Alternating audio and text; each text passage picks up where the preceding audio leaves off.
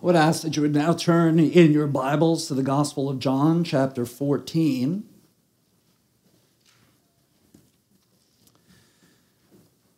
As we continue to make our way through this gospel account, this morning we'll be focusing on verses 1 through 3, though I'll be reading 1 through 14 for the overall context.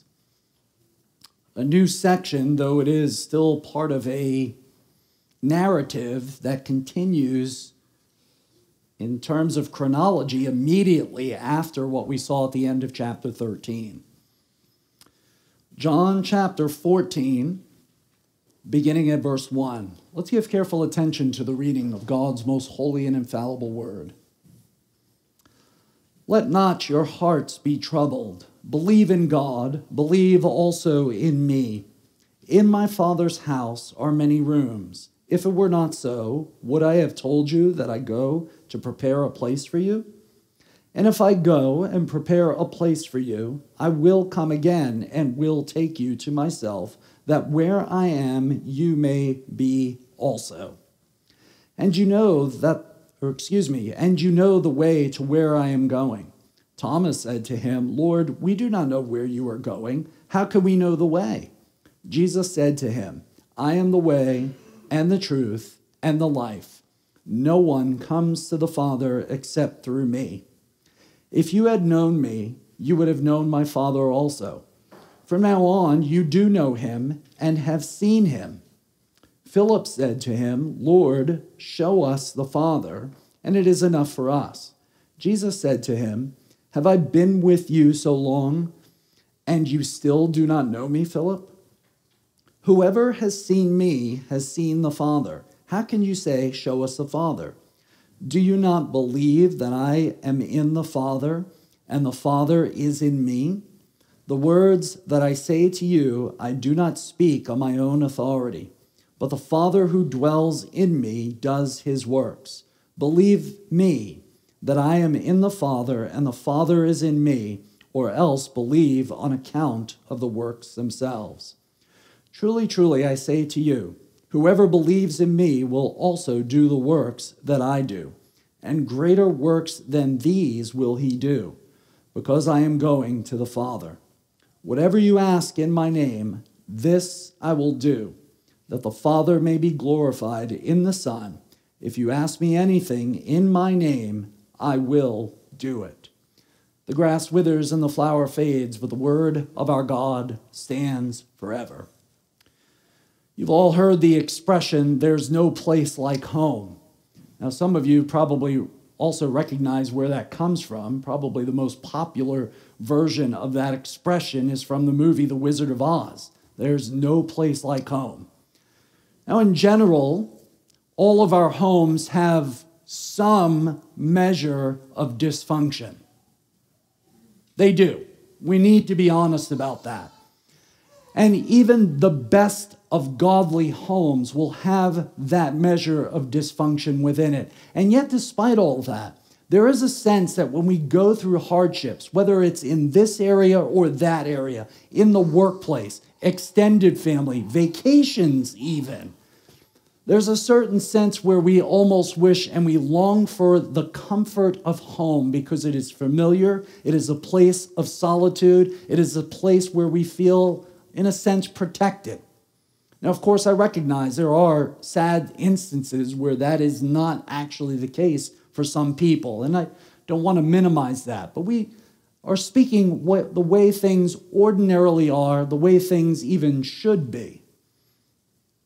No place like home. And for you and me, believers in the Lord Jesus Christ, there really is no place like home. And it's not here on this earth. It is the home that the Lord Jesus Christ prepares a place for us. And that's what we'll be focusing on in these verses. Now, John 14, it's an interesting dilemma because there's a chapter break here, obviously, because we're looking at the first 3 verses. And there is, of course, debate whether or not there should be a chapter break because chronologically, it falls right on the heels. It's almost as if Jesus didn't even take a breath, but he's continuing from the end of chapter 13 right into chapter 14. And so some scholars think it is wise that maybe there shouldn't have been a chapter break here. On the other hand, there are good arguments for putting a chapter break here, because what we see in chapter 13 particularly is much more conversational. Jesus certainly has a lot to teach us. As we took a number of weeks to go through chapter 13, we saw that. But there was a lot of back and forth.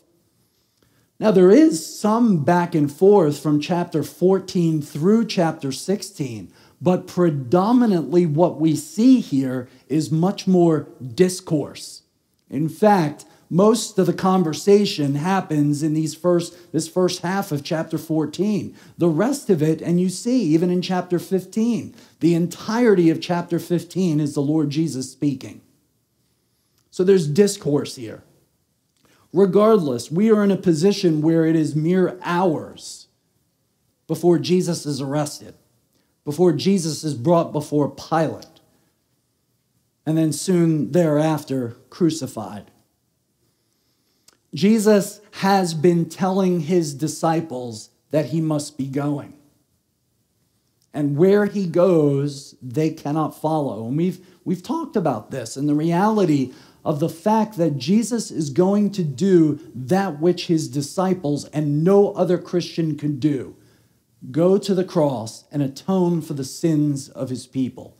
That was something that Jesus alone could do. And he just got done telling Peter in particular, you can't go. And even though Peter said, you say I can't follow, but I'll lay down my life for you. And so we have the prediction, the sad prediction, the foretelling of Peter's own denial, which we will get to in due time. But here we come to a point where Jesus begins here in chapter 14 and really does continue all through chapter 16 in providing the basis for the comfort of his people in the absence of Christ. As strange as that may sound. Jesus is about to go. And much of what we see in these few chapters demonstrates for us Christ's comfort for his own people, specifically to the disciples in the time that they are about to face, but also for you and for me as Christians as we deal with the realities and the hardships of a world that hates the kingdom of God, that hates the Lord Jesus Christ and hates the church. So what I hope to show from this text, from verses 1 through 3 this morning, is simply this.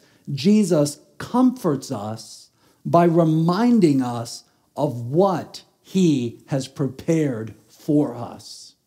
Jesus comforts us by reminding us of what he has prepared for us. We're going to look at this under three headings and really verse by verse. First of all, we're going to look at the disciples' hearts. Secondly, we'll look at the Father's house. And then finally, the Son's return. So first of all, the disciples' hearts. Look again at verse 1. Let not your hearts be troubled.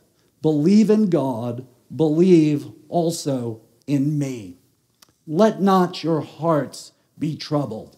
Your hearts is actually, and this is kind of odd in English, but the subject of the sentence, for you who love to look at grammar, the subject of the sentence is your hearts. And so we have what's known as, and to be somewhat technical here, a third-person imperative. That's something we don't do in English. Our imperatives, our commands, our instructions are always second person. You. Sometimes it's plural, but modern English, we don't do the thee, ye distinction. But here we have a third-person imperative. Your hearts must not be troubled.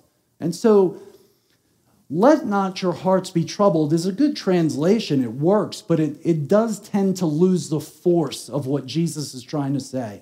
Your hearts are not to be troubled. It's more than an expression of, hey, It'll be okay. And as true as that is, as Jesus proved, it was all okay in the end. Jesus is saying much more. And see, you and I ought to identify with the disciples at this point very clearly, because you and I, in difficult circumstances, have a natural inclination to have a troubled heart. We need to be honest. Things get to us. They cause worry. They cause angst, if you will. And in fact, the word here for troubled, as the ESV has it, it actually carries the connotation of something that is agitated, even physically agitated. It carries the idea of something wrestling inwardly. Have you ever had that kind of angst in your own life, where in your heart of hearts you are very agitated and you are dealing with difficulties and struggles? It keeps you from sleeping. It keeps you from eating. This tends to be our natural inclination. And yet it should not be. And yet we need reminding time and time again not to worry, not to be anxious, not to let our hearts be troubled. I mean, after all, this is what Paul says when he says to the Philippians, be anxious about nothing. Be anxious about nothing. But what's the remedy? How do we deal with it? Well, Jesus tells us. You look here at the second portion of verse 1, believe in God, believe also in me. Now, some of you may notice that there's a footnote next to believe in God. And you see that the footnote indicates that it could be, or you believe in God, believe also in me. This is not actually a case of a textual variant. It really is a translation issue. And interestingly enough, in our own English word for believe, we can see how this works. The declarative statement, you believe. The command, believe. You notice how the spelling's identical. It's actually a little bit easier in English for us to determine whether or not the verb believe is being issued as a declarative statement or whether or not it is a command. Because in English, we almost always preface the declarative statement with the noun in front of the verb. You believe. You don't have to do that in Greek. And so the spelling in the Greek for the verb in terms of being a declarative statement or a command is identical. Now, of course, like in English, not all words do the same thing. But here's a case. And so this is not one of these textual variant issues that this manuscript has it one way and that manuscript has it another way. It's a question of translation and interpretation. Regardless of which sense you take, both are probably true. If you take it as Jesus saying declaratively, you believe in God, that's understandable because, remember in chapter 13, after Judas left, what did he call them? Little children. Christ recognizes that they do believe in God. On the flip side, you can take it as a command, that this is his encouragement. This is what you need to do. Believe in God, believe in me also. Whatever the case may be, there's a stress here on faith. Believe in God, or you believe in God. Christ is acknowledging either that they do believe in God or is reminding them to continue doing what they have been doing, believing in God. You and I need those reminders over and over and over again. And it's so simple. And sometimes it becomes so trite and rote that somebody says you need to have more faith, and it just annoys you. Yet the fact of the matter is, we probably do need to have more faith. Now, there is wisdom in knowing when to say that, to be sure. After all, we think about Job and his 3 friends. The wisest they were when they sat with him for 7 days and didn't say anything. But there are times where you and I need to have that admonishment to have more faith. Believe in God. Believe also in Christ. Believe also in me is what Jesus tells them. The question of the form applies here also. Nevertheless, it is highly doubtful. It is highly doubtful that you believe in me is what Jesus is saying. Here, there's no question. I just cannot see it being anything other than an imperative in that second portion. Believe also in me. And it stresses for us the importance of faith. As a Protestant church, as a Reformed church, we understand that faith is the alone instrument of our justification. We are declared righteous in God's sight through our faith. But faith is also an instrument in our sanctification. It is an instrument by which the Lord continues to flow grace into us. That grace to enable us not to have troubled hearts. Believe also in God. Now, of course, the object of our faith matters. Even in Macy's, some friend of mine on Facebook posted a picture of a sign that was in Macy's. Give, love, believe. Okay.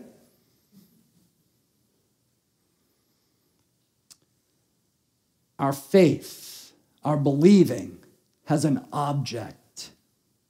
There is an object of our faith.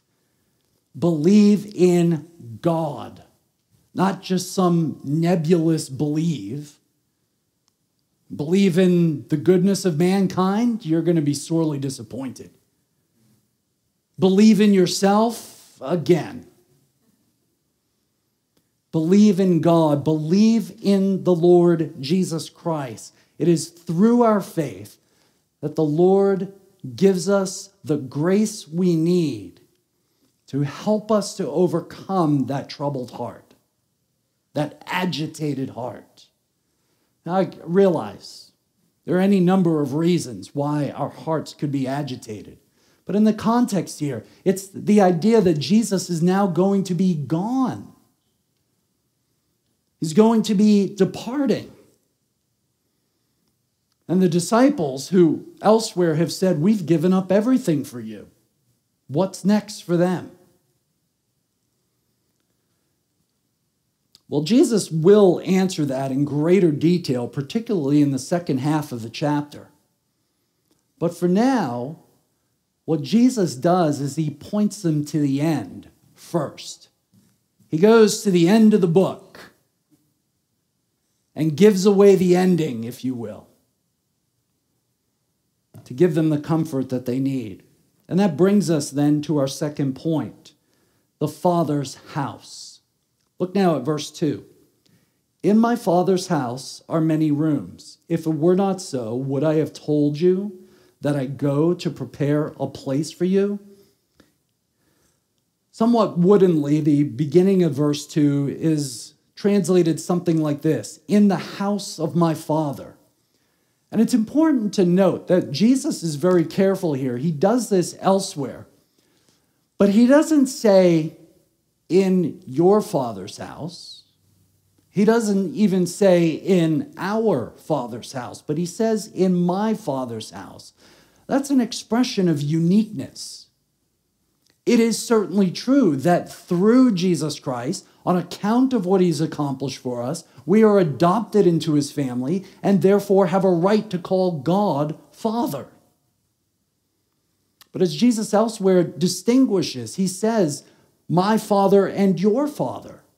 Well, it's the same Father, What does he mean by making such a distinction? The difference is simple. For you and for me, God's fathership, if you will, our sonship, is based on adopting us.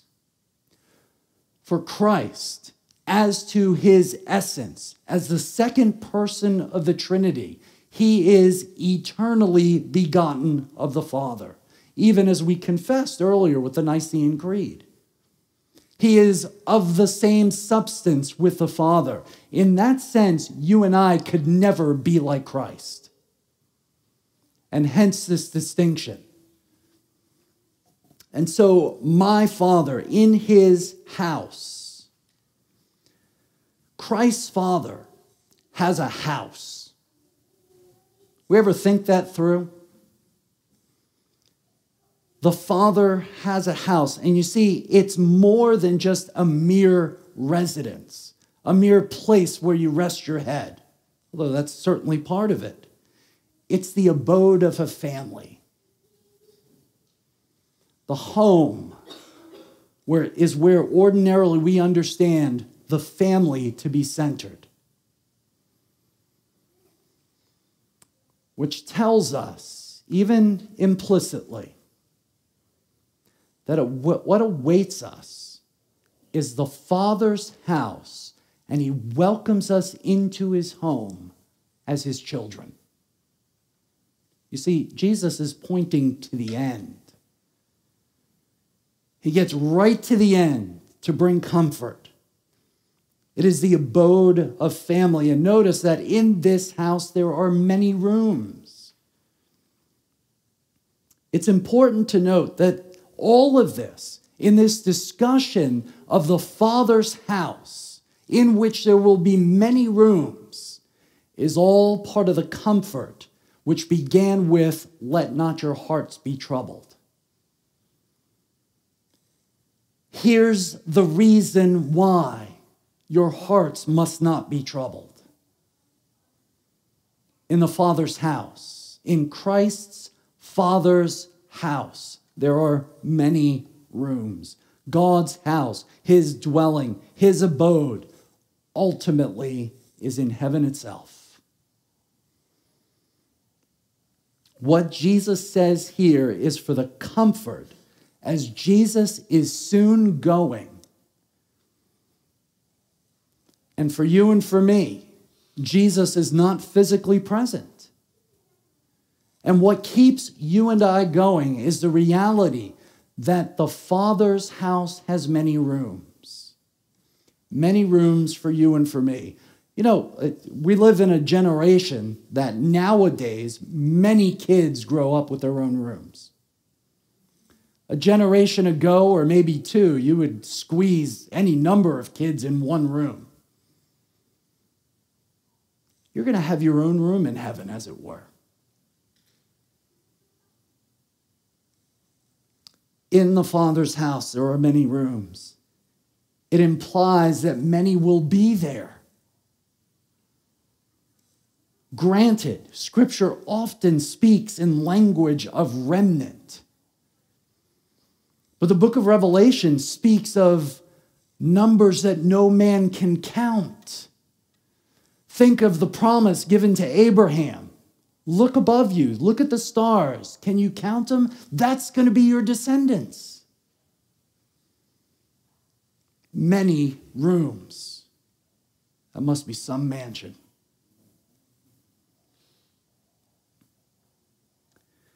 These many-roomed house, mansion, they're not there for mere decoration. I can remember seeing a movie many years ago. I'll grant that it was a superhero movie. But one of the characters was extremely rich, and he lived in a mansion. And so he was having dinner with the girl he was interested in, and she said, "Do you eat in here often?" And he was eating, and he said, "I don't think I've ever been in this room." It was sort of humorous, But in God's house, there will be no empty rooms. Every room will be filled because the Lord Jesus Christ, as he says, will prepare it. He goes to prepare it.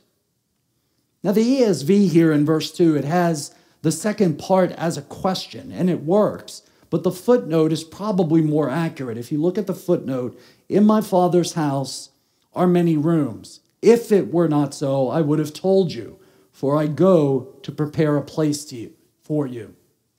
So the Lord Jesus is going to prepare a place. And part of what he has to do in order to prepare that place is to go to the cross.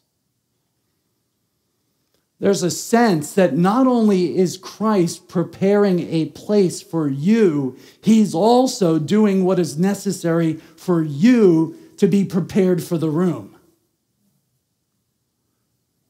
He goes to prepare a place, but he also goes so that you would be prepared to enter in. This is why he is going. This is why the disciples cannot follow.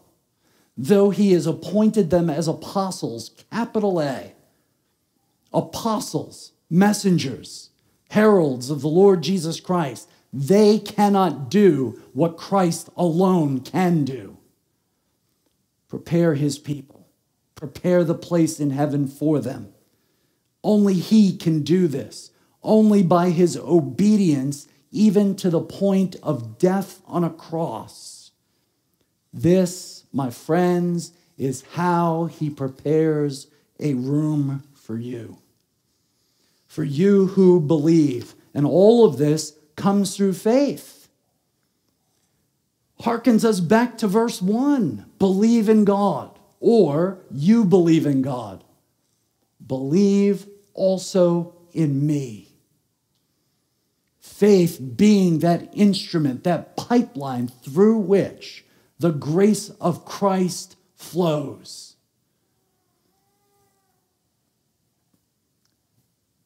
Our confession makes it clear that faith is also an instrument in our glorification. Christ is speaking of that day when they will be in the room prepared for them.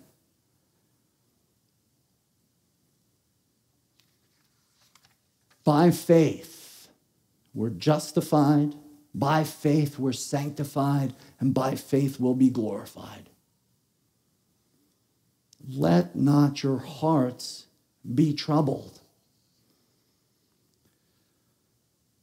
But as we'll see, even in the progressing weeks, the intervening time is preparation for you and for me. And so Christ's words of admonition to his disciples applies to you and me as well. As the church faces persecution, faces hatred, oppression because of our love for the Lord Jesus Christ, our desire to worship him and serve him alone, the world will throw everything it has against us. And Christ tells you, your hearts must not be troubled. For even now, Christ is preparing a place for you. That's the hope that we have. That's the confidence that we have. And so, my friends, you no longer have any reason, no ultimate reason to let your hearts be troubled. Will your hearts be troubled from time to time? Yes. We're weak. We struggle. We deal with sin. The world can be a scary place, especially against those who affirm the name of Christ. But be that as it may, in the end, you have no ultimate reason to fear. Christ is preparing a place for you in his Father's house, welcoming you into his family. Well, this brings us then to our third and final point, the Son's return. Look now at verse 3. And if I go and prepare a place for you, I will come again and will take you to myself, that where I am, you may be also. And if I go. Now see, on the surface, that could be read from a grammatical standpoint as there's doubt. Well, I'm not sure, but if I go. But we could also use that expression as a logical conclusion. It's something that's certain. And so the logical conclusion of if I go, something's going to happen. Christ has already told his disciples that he is going. It is certain, it is sure. And so what's the conclusion? That's what Jesus is building up for. And so he says, if I go. And so the implied assumption here is, and I am, or you can word it this way, and you know that I am because I've already told you that I am. If I go, something else here is in view. It's not just the preparing of the place. You see, that would be unnecessarily redundant. And we understand that there are times in Scripture where we see this redundancy. We've seen it in the Psalms. We've seen it even in John's Gospel. But Jesus has something more in view here. He's going to prepare a place. But now Christ is promising something even more. If I go, and I am going, because I told you I was going, I will come again. It is as sure as his going. Repeatedly, Christ has been warning his disciples, preparing his disciples, I am going. In fact, we remember as we looked at that, as Jesus talked to Peter about this, that Jesus had told this to the Jews in chapter 7 and again in chapter 8, I am going. But his going means he's preparing a place. But his going also means in preparing a place for you and for me, he's going to come back so that he can take us to the place he prepared for us. He will come again. It is as sure as his going to prepare their place that he will come again. He's preparing them now so that when it happens, they'll believe that he will come again. They're struggling in the moment that Jesus is going. They don't get it, and their hearts are troubled over this. You think back in somewhat in an analogous way to chapter 13, verse 7. When Simon Peter asks Jesus, why are you washing my feet? Jesus answered, what I am doing you do not understand now, but afterward you will understand. And then you jump again to verse 19. Speaking of what has transpired or what the promised betrayal, the foretold betrayal of Judas, what Jesus says in verse 19, I'm telling you this now before it takes place, that when it does take place, you may believe that I am he. So in a similar fashion, what Jesus is saying, I'm telling you this now, my disciples, before it happens, before I actually go, so that when I do go, you may believe the rest of it as well. Not just merely say, wow, Jesus was right. He was going. That's part of it, to be sure. But the reality is that what Jesus is trying to do here is to get them to believe that when this happens, as he foretold, that everything else that he foretells will come to pass. Specifically, that Jesus will come again. Let not your hearts be troubled. Jesus warned you there would be oppression, that men would hate you because of his account. And as that progresses and as you see that happen in the everyday, it fulfills what Jesus himself promised. But that, my friends, ought to actually give you hope, because everything that Jesus says will come to pass, including he will come again. He will come again. And in the meantime, he's preparing a place for you. Jesus went. He left. He went to the cross. He went to heaven. He's ascended on high. If those things that Jesus predicted, foretold, actually took place, then you could be assured that everything else he said that we have yet to see will be something that one day we will see. Let not your hearts be troubled. Christ is coming again. I will come again. Christ is going from the perspective of the disciples here, but he's promising them in the end, he's going to return. And so the disciples are being told the end story here. As we progress through chapter 14 and 15 and 16, Christ will talk about, well, what do we do in the meantime?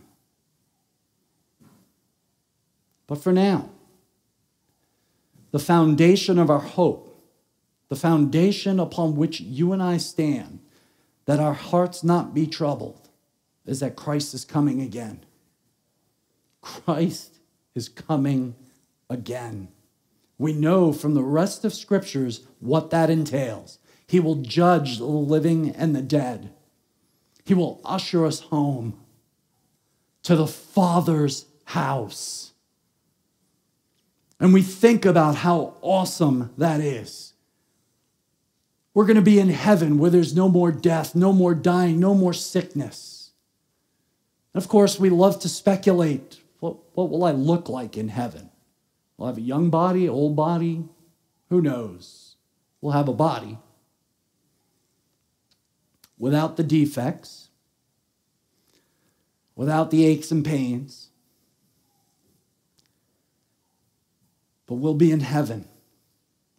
But even that's not all that Jesus says. You look at the rest of verse 3. I will come again and will take you to myself, that where I am, you may be also. It's not just that Christ comes again. It's that he takes you. The good shepherd takes his sheep. He takes you. He takes you to himself. It's not like he takes you and puts you in a bag somewhere and carries you. He takes you to himself. He gathers you. And notice that part of the purpose in this is that where I am, you may be also. Christ wants us to follow him forever.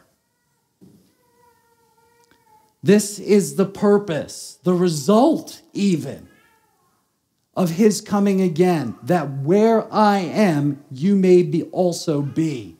The expression where I am seems to be somewhat emphatic. That where I am, there you may be also. That's the promise. We will be with Christ. The Puritans reflected a lot on heaven, quite a bit. Well, what Jesus is speaking of here is more than eternal life. As odd as that may seem, I mean, isn't that the goal? Eternal life? Isn't that the goal of our salvation? But the Puritans, as though they reflected on the beauty of eternal life and heaven, they kept their eyes heavenward. What made heaven heaven was the presence of Christ. That's what makes heaven heaven. It's not merely the lack of illness, the lack of sickness, the lack of death. No more sadness, no more grief. All wonderful things. But it is the place where Christ gathers his own. Heaven is heaven because of Christ. And there he gathers us. There we are where he is. And see, my friends, that's part of the reason why our corporate worship service should be something that is so attractive to us. Because we do often speak of God condescending and meeting with us, and that is true. But we tend to have this mindset that he comes down. The reality is that spiritually, that is, by the power of the Holy Spirit, we are lifted up.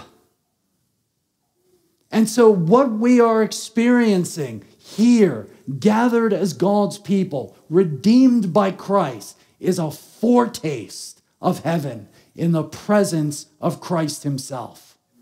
That's why we come, to get a foretaste of being with Christ. Yes, it's true. We don't see him. We have the eyes of faith, as it were. But as Christ has promised his disciples, so he promises to you. He will come again and take you to himself, that you may be where he is. And faith becomes sight. That's the beauty of all of this. Heaven is heaven to us because Christ is there. Christ is with us. It is the ultimate fulfillment of the name he has given, Emmanuel, God with us. And as John sees at the end of Revelation, he hears from heaven, now the dwelling place of God is with men. And that, my friends, is through the ever-present reality of Christ among his people. Christ with us. Why then should our hearts be troubled? Yes, life is hard. It's difficult. But because of Christ and what he promises, everything in between will get through. Because Christ is preparing a place for you, a room for you in his Father's house. You'll dwell with Christ. You will dwell in Christ with the triune God. That's what the tabernacle and the temple foresaw. They were types to prepare us that there would be a time where God would dwell in the midst of his people. One of the wonderful, unique things about Christianity, aside from the reality compared to all other religions, is that it's true, is that compared to all other religions, God came and made his dwelling amongst his people. And God the Son, the exalted mediator, will come again, and we will dwell in his home. Why do I say, let not your hearts be troubled? Well, first of all, it was Jesus who said it, not me. But more importantly, it's because Jesus, the one who said it, is coming again. I can tell you Jesus is coming again, not because I'm saying it, but because he said it. And as true as it is, as he demonstrated to his disciples, he was going. They saw him go to the cross. They saw him ascend to heaven. That he fulfilled those things is proof positive that he will fulfill all things. Christ will come again and give us the room that he prepared in his Father's house to those who believe in God, to those who believe in the Lord Jesus Christ. You see, our faith has kind of two aspects to it. We believe in God. We believe in Christ. But the other side, as R.C. Sproul would say, following other theologians, it's more than just believing in God, because the demons believe in God. It's believing God. It's believing Christ. Christ said it. That's it. You've seen those bumper stickers or those catchy slogans. God said it, I believe it, that settles it. That's wrong. Take that middle one and put it on the end. God said it, that settles it. I need to believe in it.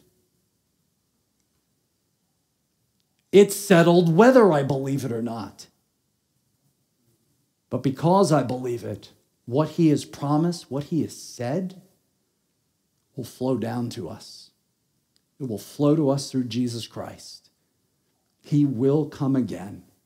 So, my friends, let not your hearts be troubled. Amen. Let's pray. Our Father and God in heaven, how we give you thanks for your word and the promises of the Lord Jesus Christ that he gave to his disciples that apply to you and to me, that our hearts need never be troubled. Lord, increase our faith. May your Spirit work in our hearts that we would have greater faith, that we would trust in the Lord Jesus Christ more, that we would recognize that Christ has gone to prepare a place for us and that he will come again and take us to himself, that he may dwell with us and we with him. We pray all this in his name. Amen.